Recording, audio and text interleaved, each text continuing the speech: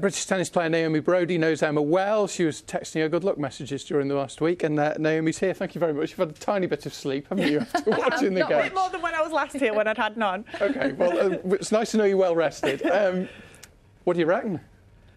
Amazing. Yeah. Just amazing. I knew I was coming in here really early, but I had to stay up to watch it. How could I not? And wow, I was worried it was going to be anticlimactic for the both of them, because they both just played the most amazing tennis throughout the 2 weeks, 3 weeks for Emma, of course. She had qualifying as well.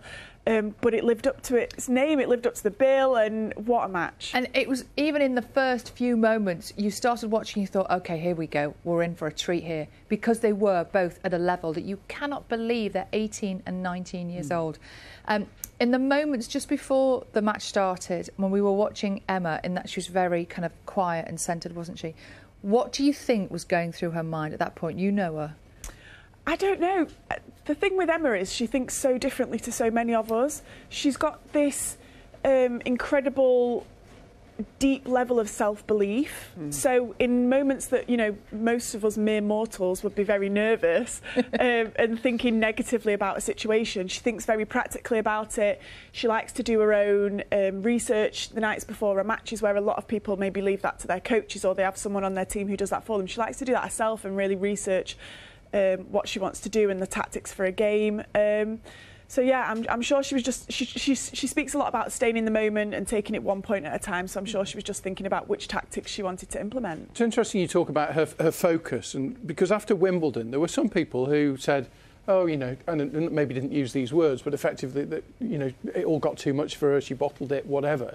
Wow, I mean, if you're going to answer your critics, I know. Some way to do it, isn't it? It really is, and I love that after everything that did happen at Wimbledon, she didn't go and take ages out from the sport. She got right back on it. She went out to the States pretty quickly. She took a little bit of time off. She went to Silverstone. She's a massive Formula One fan.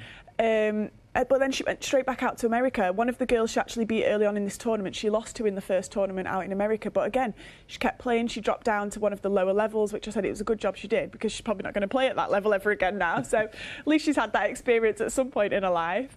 So she just got right back in there, dug her heels in, worked really hard, and was just improving week by week. She's come on leaps and bounds already just since Wimbledon. How is she going to manage? How is she going to handle all of this extra attention, and with it, of course, comes extra pressure? How is she going to react to this, do you think? I think she said she has a fantastic team around her. She said, I'm ready for whatever comes at me. I think she's expecting a barrage of attention and a lot of new opportunities, maybe. I'm interested to see what schedule she's going to do next, what tournament she's going to next play. Indian Wells was postponed from March. That's coming up in October, so I would assume that's where we'll see her next. She has such poise. She's so just charming, isn't she? I mean, what is it about her? Why is she so good? I mean, what does she do differently, if indeed she does something differently to other players? I think she moves incredibly well, so she makes her opponents play an extra shot every single point, one more than they would maybe normally expect to.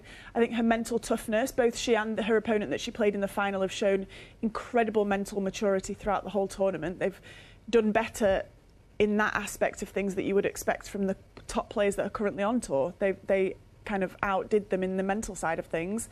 And she's so quick up to those short balls in the court, so if her opponent does drop it short, she's so clinical on them. She gets up to them really quickly, takes her opponent's time away, and hits winners off them, doesn't allow them an extra play on the ball. So what, OK, this might be a bit technical, I don't know whether I'm asking a daft question here, but how does she do that thing where she anticipates?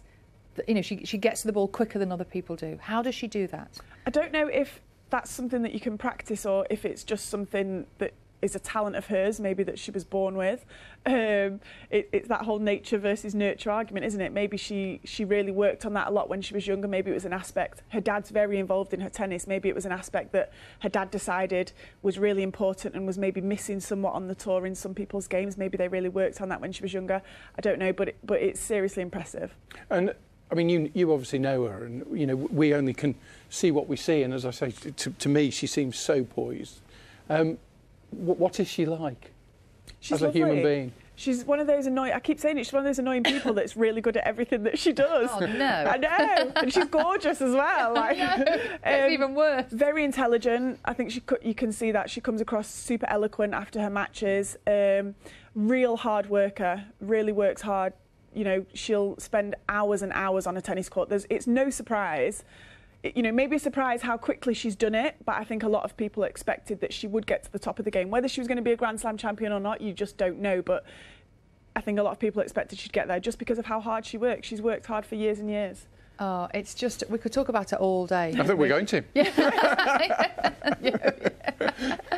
So, Naomi, it's great to talk to you. Yeah, thanks so much for coming in. Shall we round up the rest of the sport? There is more tennis to talk about as well, isn't there?